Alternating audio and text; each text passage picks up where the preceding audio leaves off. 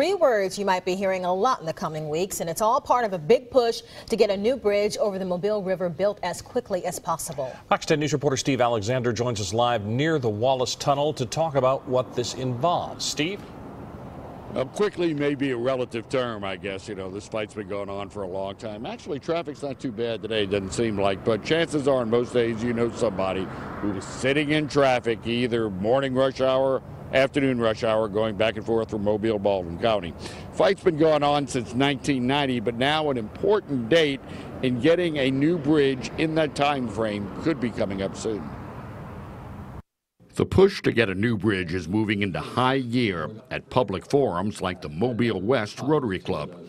Mike Lee is co-chairperson of the Build the Bridge Coalition, and he's speaking to groups like this Rotary Club. The purpose? We think it's real important to get as broad a base of support as we can to speed the process up. We don't want a little bit at a time to go through each stage. And there have been a lot of stages. Right now, the Federal Highway Administration is going over environmental impact studies, and supporters hope it will give final approval to one of at least 3 proposed sites. Then the next step would be 60 days notice given, and there would be public hearings on both the Mobile and Baldwin County side of the bay. Earlier this year, there had been hope that those public hearings could be held before the end of the calendar year. Of course, we're not sure what the government shutdown did to the delay process. But let's say the federal government signs off on the deal tomorrow.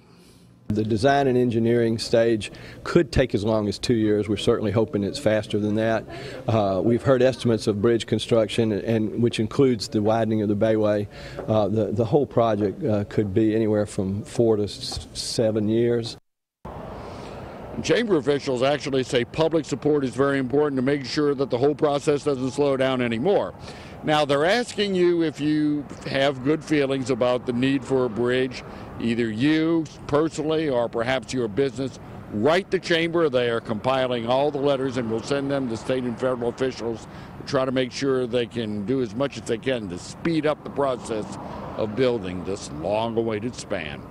Reporting live from downtown Mobile, Steve Alexander, Fox 10 News. Yeah, you want it done quickly, but you want it done properly too, Steve. Well, if your daily commute takes you through